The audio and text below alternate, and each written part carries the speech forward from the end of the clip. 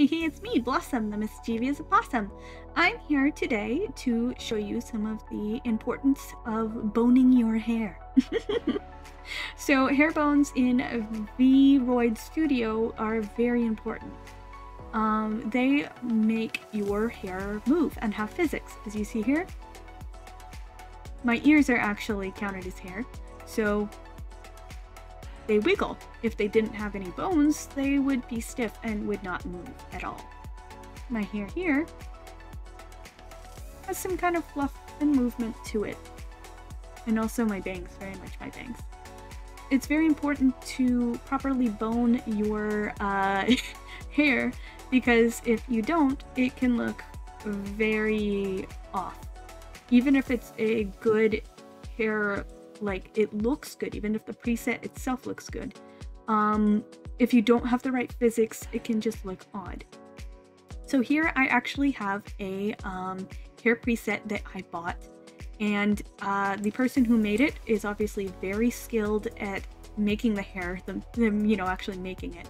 I actually did edit it a bit to fit, but like the bangs were different and such, so those are actually from my model here. But the back hair is what we're really looking at. These two ponytails. Also, you see the floating there. Don't worry about it. That's just, those would be attached to the arms, but they're not in here. But today we're going to focus. You see these two ponytails here. These two ponytails are from the original person. The original person did a very good job on modeling it. You can see a lot of the details. Also, it's a different texture. They didn't make the texture, but the model itself is very good. It has a lot of layers. It looks fluffy. It looks very cute. But the main issue is how they rigged it. So I actually bought this one, and I have actually advised before to buy hair presets on Booth, or you can get free ones, or you can get ones that you buy.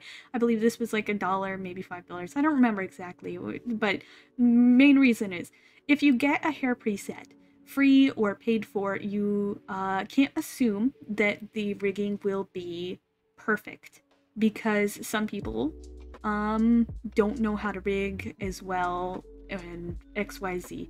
Nothing against them. It's actually kind of hard to learn when you are starting out. It takes some practice, but today I'm actually going to explain a bit about how to rig properly, how you can sort of recognize bad rigging, or and how you can fix it. So first of all, I'm going to go into bones, and I'm going to show you this. So here you see I have changed the rigging on this. So this one is rigged. You see it's one color, which means that this entire section, all of these hairs are rigged on one bone. One bone. This is it. This bone here. So they will all move in tandem together when there is some kind of physics. So you see these here. I have reboned this one hair, this one ponytail. You see there's different sections, so these sections will move together. So I think the best way to explain it is actually to show it. So I'm going to go into camera exporter. Okay, pose an animation, and I'm actually going to show you some of the animations. So you see here's walking. As you can see, because this is on one bone, it will only move from where the 2 points of the bone are set. So I'm going to go back into the hair bone editor here so you can actually see this. So as you see here, when I click on this, you see these two dots. Those are like the joints. So, you know, when you have your hand, if you think about your hands and your fingers, you can see like the different joints, and they move at those points. So these little balls here are the joints. So that's where they will move. And also if that part of it is moved, then it will move. But if that part of it is not moved, then it won't move. So let me see here. So you can kind of see that those two joints, there's really not that much movement here. There's a little bit there because there's a joints about here, but there's not much on top at all. And you see mine there, it has a lot more lifelike movement to it, because these are in one point, they move together. This layer is in one point, that layer is in one point. You see, just by walking, there's a huge difference. This side looks a lot more lifelike than this side over here. So that's part of the importance of properly rigging your hair. If it's not rigged right, then it will lose a lot of the lifelike movement. A lot of it, you see here. So I'm going to do running a bit. You see there, this one doesn't even move on top at all. There's no movement. Hair doesn't move like that. Like, it doesn't stick there, especially with a ponytail like this. Actually, it hardly moves at all below. But over here on my edited one, it's flopping, it's moving around, it's kind of having this little party here. That is how it should properly move. So how do you fix that? You're recognizing it, you can see it, you know that this one is not moving how it should move, and this one is moving, but you know, both of them were like this originally. So how do I fix that? How would I fix that, huh? Well, go into bones on your hair, on the hair editor tab. So first of all, I'm going to show you a bit of what I did here, and actually a reminder to myself. So here I have these sections here in this color are all rigged together. I clicked multiple ones, and I counted 2 joints, so it will move here, and I'll move here, and I made sure not to go too far. That is a very important thing. If I put it all the way back here, then it would move all the way there, and it might look a little odd, especially since a lot of the time hair does not move all the way back there. You want to make sure that it has some space. Also, hit radius is important, but that is not as important in this particular one. So I'll explain that a bit later. But a tip that I have for this. So first of all, let me go into these. I have to click this. This is all boned under one strip. That is kind of messy. So so I want to click on a hair, remove from bone group, and then it'll change color like this. It'll go back to the original hair color. As you can see, you don't want to bone any of the hair. You don't want to rig any of the hair that's on the scalp because that won't move. I don't know why this isn't rigged. I'll have to fix that. And then too. Sometimes importing hair will do that. It will get rid of bones, so you need to double check that. Like I said, these are not rigged properly, but the ears are rigged there. So you basically just have to go through and remove all the bones from these one at a time.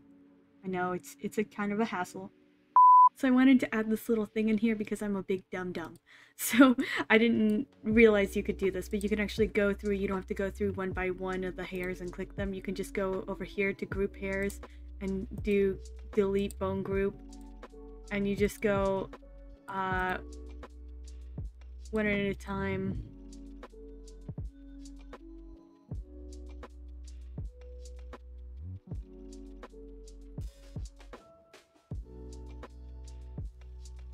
Just find the groups you want, and it should yeah, delete the bone groups. So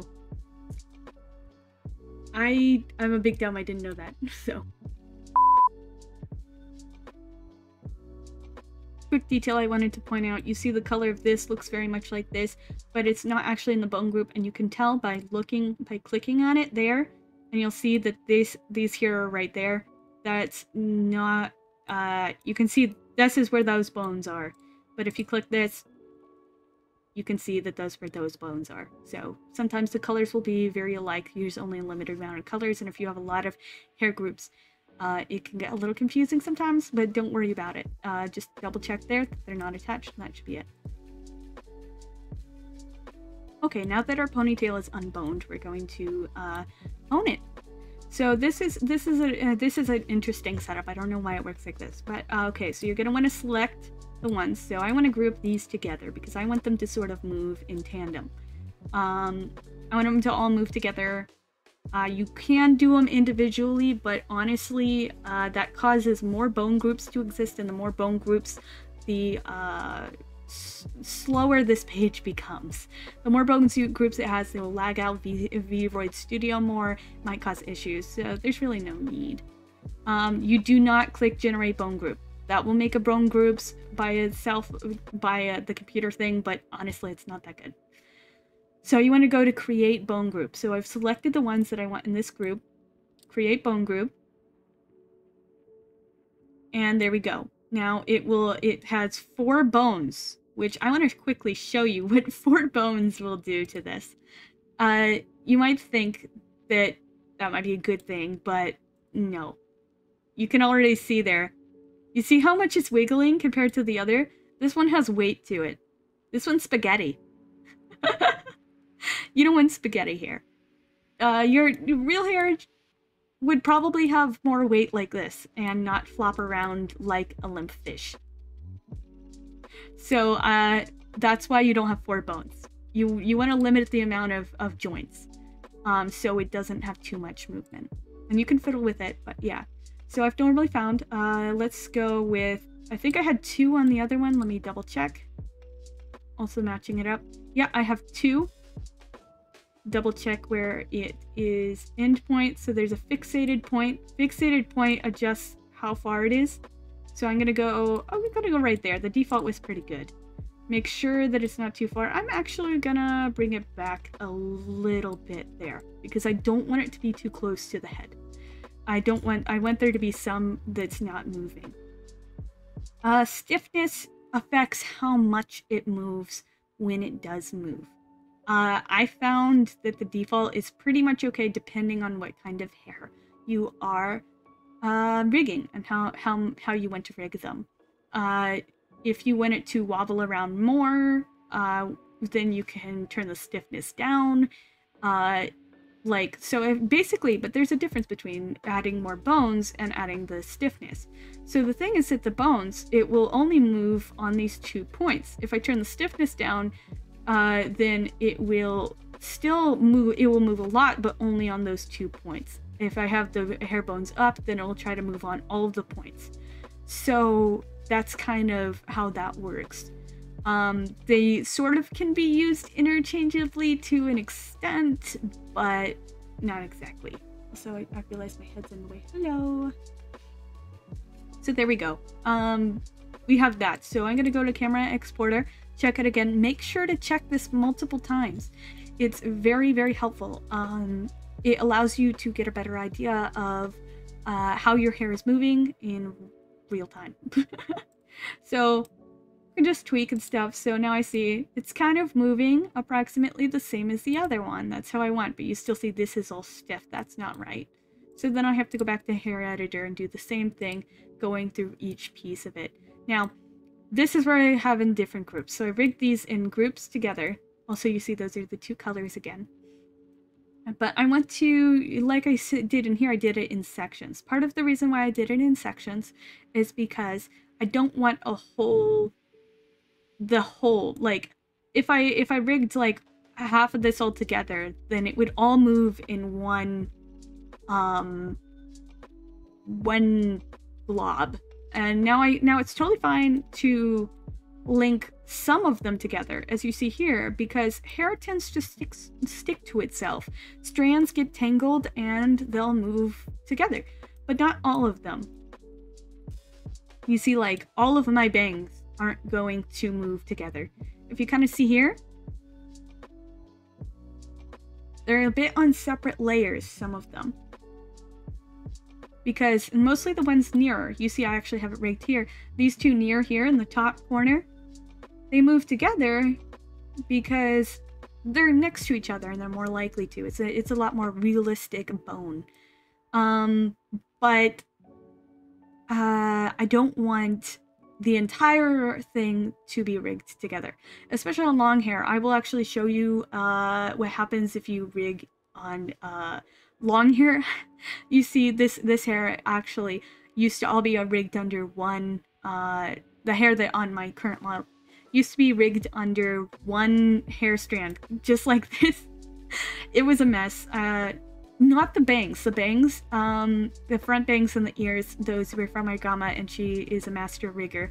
But the back hair was from another one I bought, and someone else rigged that one, and it was, they're pretty new to making, to rigging, I'm sure. But like I said, there's no shame in that. It takes a while to learn, and especially when it's a program like this. And, you know, it's no problem. I can rig it myself. And I'm hoping that I can help more people learn. But let's see. So I want... let's mix it up a little. So I want those 3, and then I'll rig those 3 together. So I want to rig these, create bone group. Let's go. It'll always default to 4 bones, but I want 2, and then fixated point, I actually want to pull a little bit down. A little bit down. I'm not going to check this because I think it will be good, but I'll check it in the end.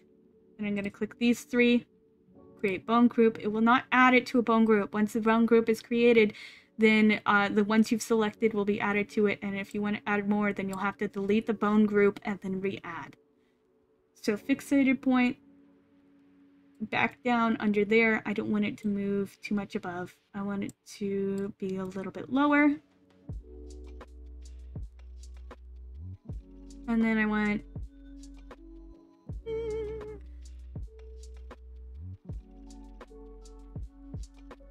I'll group those 2, yeah. That's good, that's good. 2 bones, because 2 bones seems to work the best for me. If I want more bones, I can always add more bones. And these 3, bone group. 2 bones. Move down there, so it won't move past that point. So now I go and check it out and make sure it's okay, because it's very important to check this.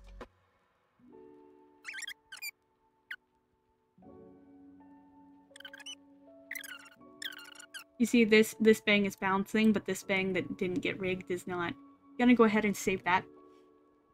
And then it will show you what it looks like when long hair is boned. I don't want to say lazily, but it's sort of lazily. I did actually want to show off this particular model here, because it is an example of how long hair can be, and hair in general, can be rigged on a single bone, but still look nice when it moves. So I think it's, there's a kick one I wanted to show. There it is. You see the hair moves pretty fluidly, actually. It's got like many layers to it, but it flows pretty well. It has a more realistic look to it. I mean, I probably would change a few things to it. I rig it slightly, but I did want to show this off because it actually is pretty. It is pretty well done here. The hair, it has a feeling to it that it kind of sticks together, and it's a big fluff. So I did want to show off the bones on this one. See, there's bones on the bangs and such. There's no bones here because the hair is being pulled back, and your hair won't move when it's pulled back like that. But there's bones here in those places, and this is all under one bone group. But you see they added 5 different bones here. I don't know if you can see that. They added 5 bones to the hair to make it have 5 different places where the joints will move, which helps a lot with movement in general. Its fixated point is also high up on the model, up here, so that's where it will start, like, that's where it'll move, and it'll move down. So that's part of how you can rig something, not lazily, but, you know, easier like that. It's and it's not any worse, and it's not like rigging each individual piece is better on sometimes. Like this, in this case, I don't know, you know, I might rig certain parts of it differently, but honestly, it's pretty good as is. They did a very good job with this. I just wanted to give some praise there because it's very nicely rigged. This hair I got has no bones in the hair. Want to know what happens when you move when there's no bones? Nothing! That's some cardboard on your head. That's not hair, that's cardboard. So I'm actually going to show a common mistake I have seen. I did mention sometimes you can get, you can do it well doing it this way. But a lot of the times it kind of looks a little awkward. So I'm just going to I'm gonna go ahead and rig this all under one bone group here. So yeah, let's go with let's just go with the default. So let's go with the default. Let's see what happens here. I mean, it looks fairly okay. It has a lot of bones in it, so it makes it look a little better. But it will, as you kind of see here, it's going to always move together, no matter what. There will be no breakage in the hair. There will be no separation. It will move as one being. It will move like it's your arm. Your arm is not going to split apart. But it's kind of like rigging your hand with all of your fingers stuck together. There's no ability to move those fingers apart at all. So that's where that kind of becomes a problem in my mind. It is not the worst issue, but it definitely takes away some of the realism. So let's go ahead and actually remove some of these bones here. Okay, so we're going to rebone this here. So I'm gonna add a bone group here. I'm gonna leave that there for now, and just show the difference between the groups. Hi, Blossom from the future here. I missed some stuff up and I didn't show it, so I'll show it here. So I basically rigged these two strands here as one piece, and then the rest is all rigged under one bone like we had before. So I'm just going to show the animations real quick.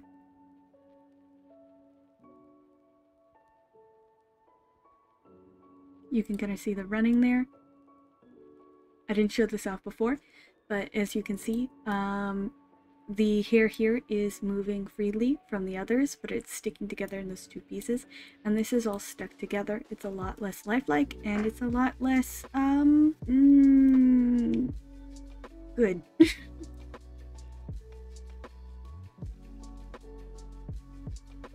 I also forgot to show myself rigging it proper, so I will show that now. So I did the same things that I did here. So I go over here, and I think I'm just going to create a bone group there. Not going to adjust the other bones on it. Make another combo there, about 3. That should be right. Those, another 3. And then I'm going to go to these bottom ones and rig 2 and 2 because they're very nicely put together there.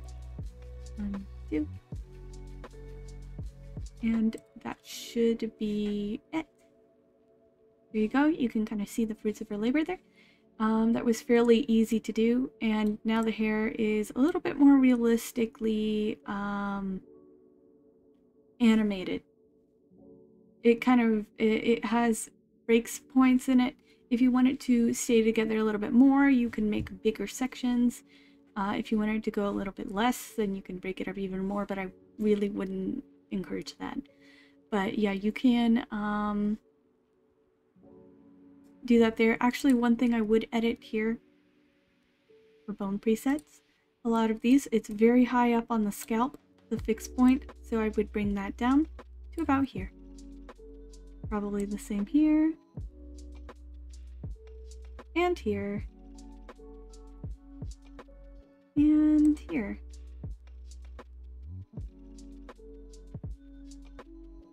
You see that flows pretty nicely.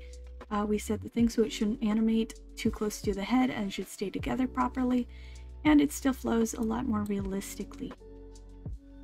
But you see the hair is moving a lot more freely now and separating in different pieces there, and it also doesn't move as one entity anymore. It's moving in the pieces that we separated it.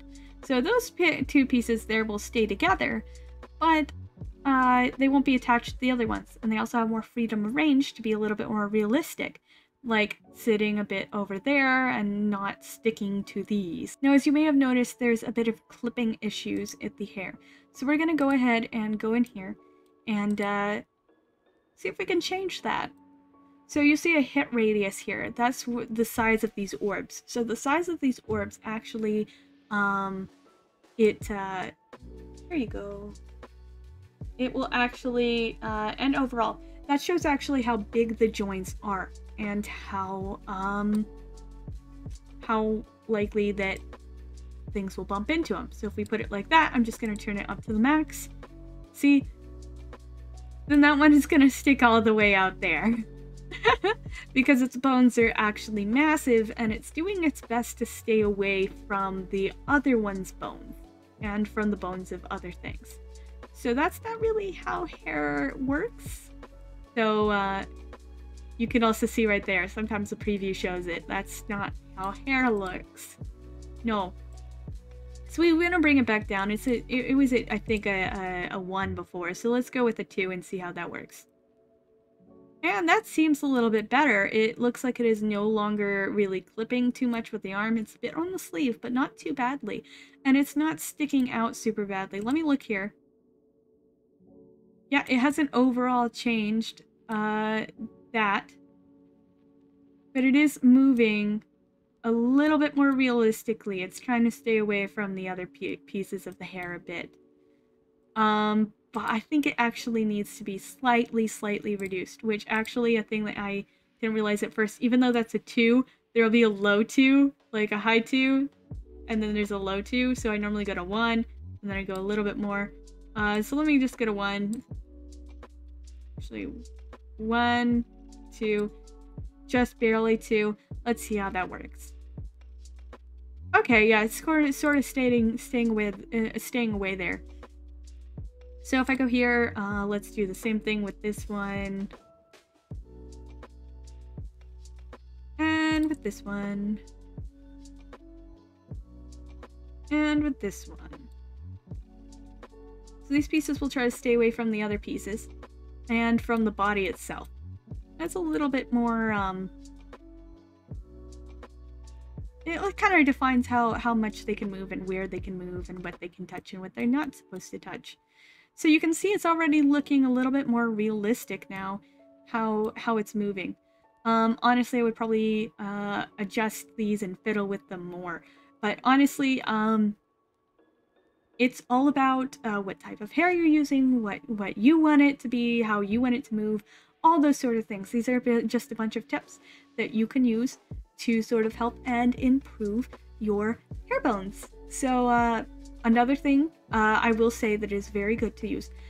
Look up references for the type of hair that you are going to rig. If it is long hair that's thin, like this one, I would look up videos. Try to look up videos or something where there's a video of someone, like, you know, if it's a girl like this that has this hair, then look up videos of a girl similar, just moving, just how she moves. Watch the hair. Watch the hair. Watch how it moves. Watch how the wind blows it. Watch how every movement makes it move. Watch how it sticks together, and then sort of try to duplicate it in here.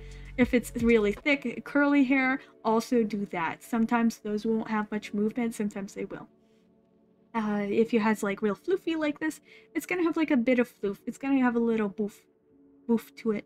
Boof. Certain things like that. And if it's anime hair that you want to have more anime physics, go ahead and watch some anime that has similar physics. I've seen a lot of men's hair and certain things. Kind of like, if you look at the little twiddles on the top of my head there, the little boop boop. they kind of flop back and forth cartoonishly. Now, if they were real hair, they would likely sit a lot flatter to the head or have different gravity, but I kind of wanted to pop, kind of like an anime. So experiment with it and figure out what's best for your hair. Another thing I wanted to show is gravity. If you turn up the gravity, then it's more likely to weigh down and not want to move from its spot. You see there? It's trying very hard to stay on the ground. And it messes up. Honestly, I would not mess too much with the gravity. There's not much need to, honestly. But that I found, although if you If you are having problems with hair being too floaty for one reason or another, that the other sliders don't want to work with, go ahead and get in there, yeah. So I think that's pretty much it. If you have any questions, feel free to leave them in the comments or contact me on my Twitter. I also stream on Twitch, so sometime when I'm live there, sometimes I stream VTuber, Vroid things there, and I'm always willing to answer questions and help out. That's pretty much it. So I hope you have a wonderful day or night, and I will see you later. Good luck with your hair boning. You can do it. Bye-bye!